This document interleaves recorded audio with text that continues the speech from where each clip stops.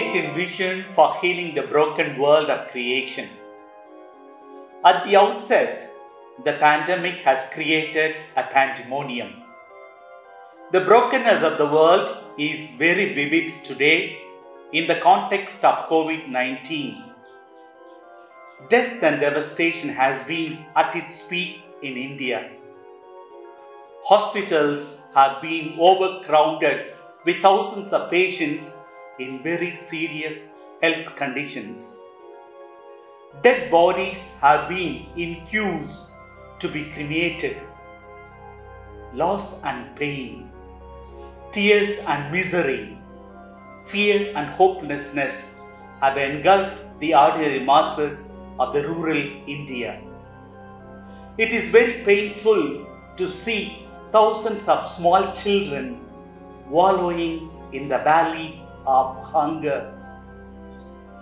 The miserable life of the poor and the unimaginable plight of the migrants and women during the lockdown is deplorable. Human life and its dignity at its stake. Insecurity and fear of future has been threatening the very core of future of the youth today. All these miseries are human-made. These are the byproducts of the unbridled consumeristic culture perpetuated by the money-minded few individuals and the power-monger politicians. As John Berger would put it, the miseries of our century is unlike that of any other. It is not that the poverty was so before.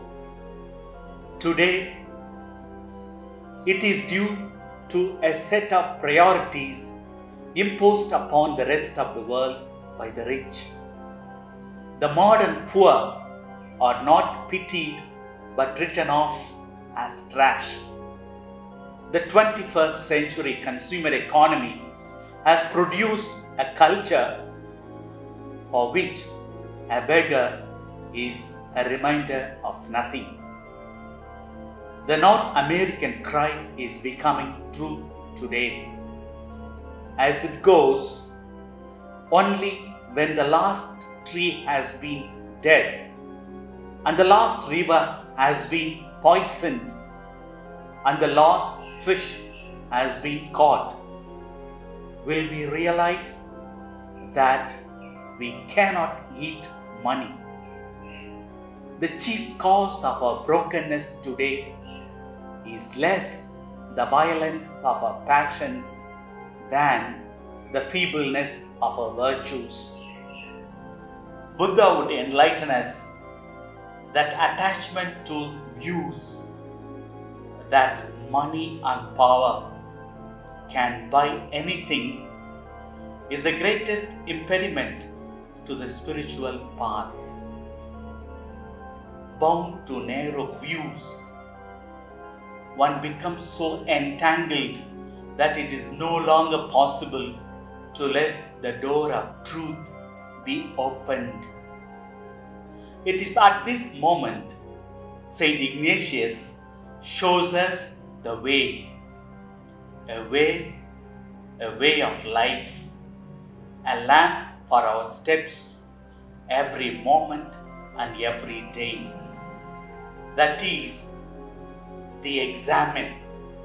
Yes, it is the examination of conscience or the examination of consciousness.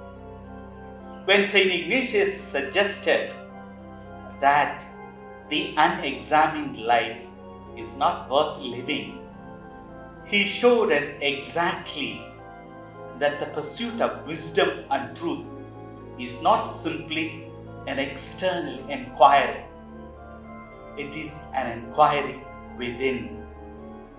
It is an inward journey into the realm of one's own character, behavior, beliefs, and more importantly, one's mission in life. It is an attitude of self-reflection and self-orientation. Am I doing my best at this moment today? What have I done to improve the plight of the poor? What am I doing to alleviate the sufferings and hunger of the little ones? What would I do to bring peace and justice on earth? We must be ready for change at every moment of our life, every day, every morning, and at every evening. As Confucius would say, they must often change who would be constant in happiness and wisdom. A cold attitude triggers chemicals of anxiety and tension. A kind attitude triggers chemicals of well-being and flexibility. If a child lives with criticism, it learns to condemn. If a child lives with hostility, it learns to fight. If a child lives with tolerance, it learns to be patient. If a child lives with encouragement, it learns confidence. If a child lives with praise, it learns to appreciate. If a child lives with fairness, it learns justice. If a child lives with approval, it learns to like itself. If a child lives with acceptance and friendship, it learns to find love both in itself and in the world. Change begins from within. A kind world comes from our kindness to the poor and the suffering. A peaceful world comes from our peace within and without. A just world comes from our courage to stand for equality and justice. A fulfilled world comes from our generosity of service to the marginalized and the oppressed.